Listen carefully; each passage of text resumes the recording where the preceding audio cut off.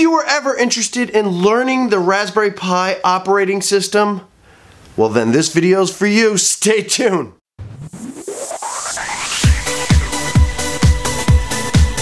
Hey, Crazy Will from Crazy Will's Tech Show. Today, we're gonna be taking a look at the Raspberry Pi OS. If you saw last week's video, I did an unboxing of a Raspberry Pi 4 running 8 gigs of RAM, and you can see that video right here.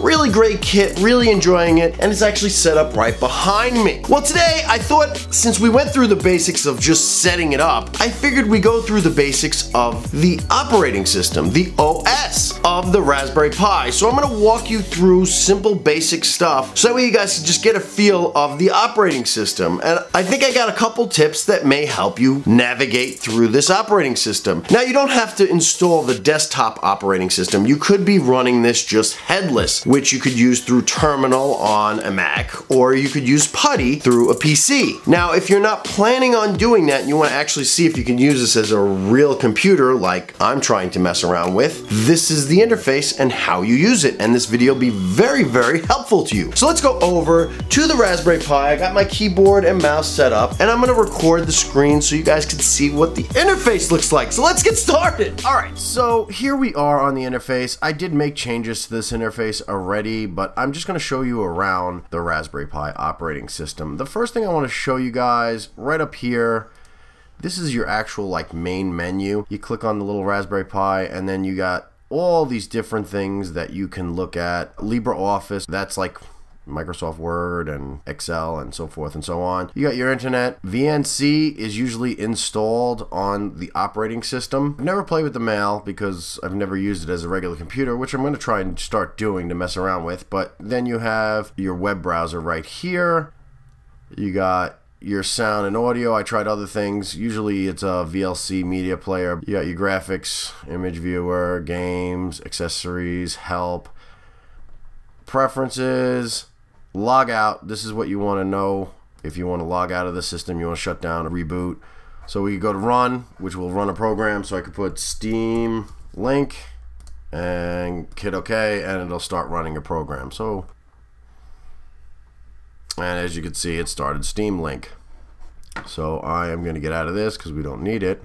So escape. Alright, shut down Steam Link. If we click on the little Raspberry again, we can go to Preferences, and you can go to Raspberry Pi configurations. This is what you guys want to know if you're going to be messing around with the interface. So basically, I'll show you what's in there. So you can change your password, you can change your host name, you can boot to desktop, or you can boot to CLI, auto login, you can disable it, network. There's a whole bunch of different preferences here. Display, overscan. If you have borders around your display, that's what you want to do. But there's a whole bunch of different things in here, and some of them I know and some of them I don't. SSH, that's definitely, you want to enable that. VNC, you want to enable that if you're going to do what I'm doing, where you're broadcasting. And there's a whole bunch of other stuff in here. That some of the stuff I've played with, some of it I haven't. Like camera, remote GPI pins, the pins that are actually on your Pi. I guess you can enable them or disable them.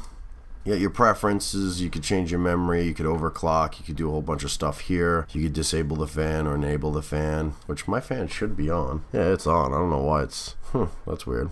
Location, you can set a location, you can set a time zone. You should have done that when you set up, but just in case you need to change it again or you move, there you go. Set keyboard, set up Wi-Fi country. I don't know why that's important, but apparently it's there. Okay, so then right next to that you have your web browser.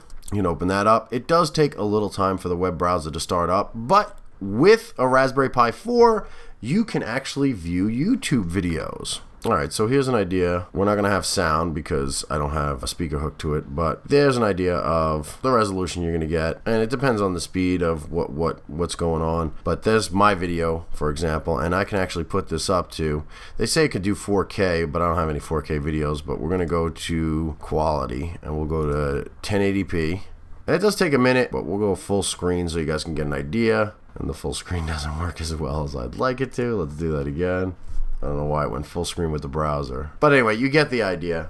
Oh, there we go. Now, you get the idea that it works, that you have a browser. It does usually run faster than this. I don't know why it's doing that. It could be something running in the background. And it also could be because I'm using VNC to actually remote view this desktop so that way I could show you guys how this works. The next one is like a root folder setup right here. So you got your root folder and it's home folder, and it opens up so you can get into the actual folder configuration of the Pi. So if you're looking for certain things like, or your home, or you're looking for media, or you're looking for anything, stuff on your desktops, downloads, you could look in your downloads, and so forth and so on. And you can actually type them in here. So this is pretty basic from any operating system. You know, it's the basic folder file system. So we'll close out of that. And then we have terminal, which if you're going to get into a Raspberry Pi, you have to become very familiar with terminal. And this is basically everything that you need to do as far as working with a Raspberry Pi. If you were going to go headless, you would be logging in, but you can actually get it on the Raspberry Pi. So if you want to install applications, this is usually the easiest way to install applications. So there's your terminal.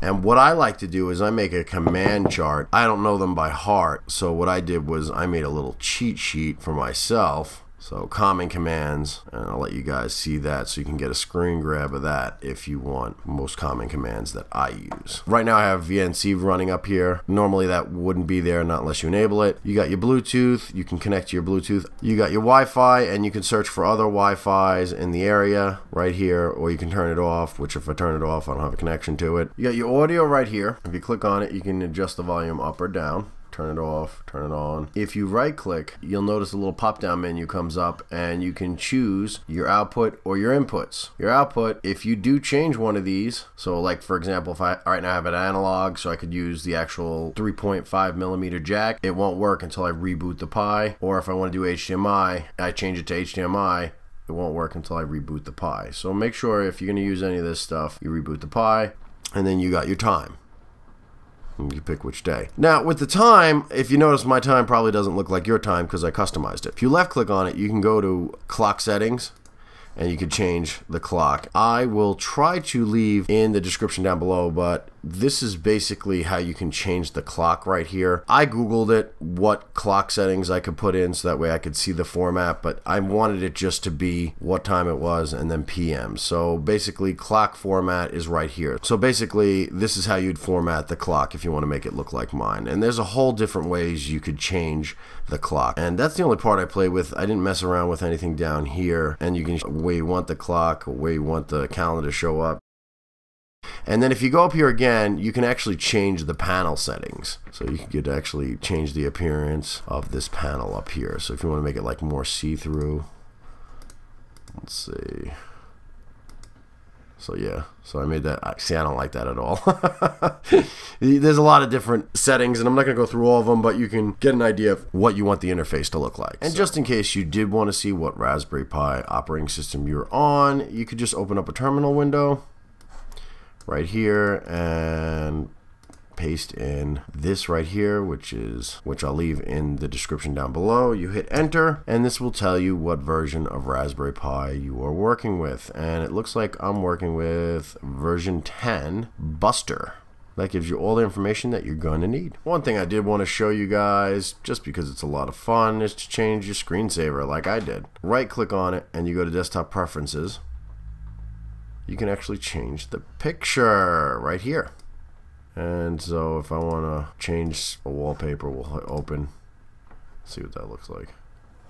So that was another Raspberry Pi, but it didn't look good. And to stretch it out, you can center it, or you could fit onto screen. Change that. So now it's full screen. It just didn't look as nice to me as my original image. It's this one right here. And I put that one to center on image. There we go. And you can change the color, the text, you can do all kinds of stuff. That is just the basics of just this right here. And that is basically how you can play with your Raspberry Pi. I mean, go in there and explore. There's a lot of stuff. So that was the basics of Raspberry OS Buster series. This is the Buster series, which a lot of them, it really hasn't changed much. And this is part of my journey of seeing if we can actually get a Raspberry Pi 4 to run as a regular computer. As you can see, when I loaded up YouTube videos, you can view them, and they do run really smooth, and I'm sure if I overclocked this Pi, it would run even smoother, and I wasn't recording. I think that was part of the problem, as I was recording through VNC, which I may do a video on that. Leave a comment down below if you'd like to see that. If you want to remote access your Pi, you want to know how to do that, I could set that up for you. But I hope this helped you guys in learning the OS. If you have any questions, please leave a comment down below. If this helped you in any way, please like, subscribe, and share, and ring that bell if you want to get notified when I make a new video. Might be on a Raspberry Pi, might be on a 3D printer, might be on a new Mac, who knows? And remember, you can do anything if you put your mind to it. Later, guys! I think I like the pink glasses. I wonder if that's messing with my masculinity in any way. You're still here? You haven't clicked on all these videos that I made? Or better yet, like button? Or even better, subscribe button?